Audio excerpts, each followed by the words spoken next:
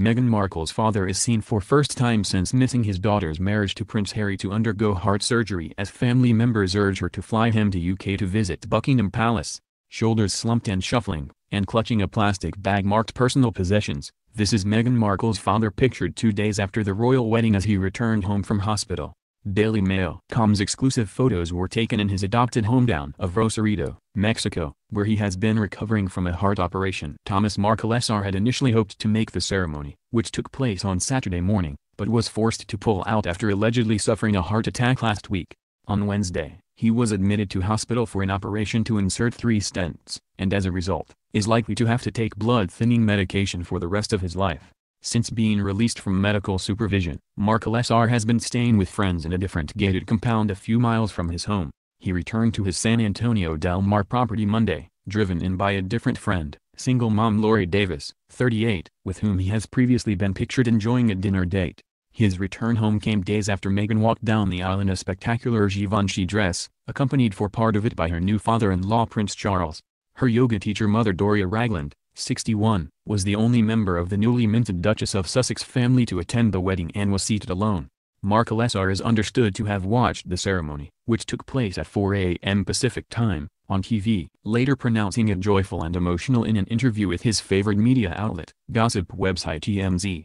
The former lighting director added, "My baby looks beautiful and she looks very happy. I wish I were there and I wish them all my love and all happiness." In a second interview with the same outlet, he revealed he had texted his daughter to tell her he loved her before the ceremony and said he regretted not being able to go. He told TMZ, "The service was beautiful and it is history. I will always regret not being able to be there and not being able to hold my daughter's hand." Markle Sr. also slammed his son and eldest daughter Thomas Jr., 51, and Samantha Grant, 53, saying they should just shut up about everything. On Monday, Meghan's estranged half-sister Samantha called on the Duchess to do the right thing and reunite their family in the wake of the royal wedding. She also called on Prince Harry to fly Markle Sr. over once he is back to full health in order that he is able to fulfill his lifelong dream of visiting Buckingham Palace. Last week he blamed his health problems on their constant carping in the media and said he had been forced to take Valium to deal with the heartache caused by their attacks on Meghan. His ex-wife Roslyn, 72, has also hit out at their behavior, telling Daily Mail.com she chewed out Tom for making us look like a bunch of hillbillies. She also described estranged daughter Samantha as an embarrassment to the family and said she needs to get some dignity. Markle Sr. is now expected to keep a low profile at his single-story home north of Rosarito while he recovers from his operation and the fallout from the fake pictures scandal that emerged just over a week ago. The Mail on Sunday exposed included CCTV footage of Markle Sr. colluding with Los Angeles-based photographer Jeff Rayner, 44, to stage candid pictures of him looking at Meghan's photo on the internet. Friends told Daily Mail.com he had been left embarrassed by the incident. As a result of the scandal and his subsequent health problems, he is still to meet new son-in-law Prince Harry, 33, although he is thought to have spoken with the royal by phone. Markle Sr. revealed earlier this week that he plans to travel to London later this year to meet the royals after failing to make the wedding.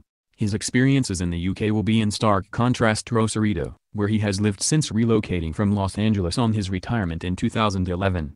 The border town, which has a population of approximately 70,000 people, sits 8 miles south of San Diego and is notoriously crime-plagued. Instead of focusing on the royal wedding, headlines in the local papers last week noted that Baja California has already experienced 1,000 murders in 2018 alone. Another reported the discovery of a man's mutilated body inside a Tamale van left in nearby Tijuana Zone in Norte District, which sits beside a U.S. border crossing at San Isidro. His home, in a large expat complex called San Antonio Del Mar, sits on a clifftop overlooking a trash-strewn beach butting onto the Pacific. An open sewage pipe spills directly into the water, creating a filthy brown slick that extends out past the rocks into the ocean. The compound has cobbled streets and a motley collection of houses, with architectural styles ranging from ultra-modern boxes to rambling Tuscan-style properties in a rainbow of bright colors.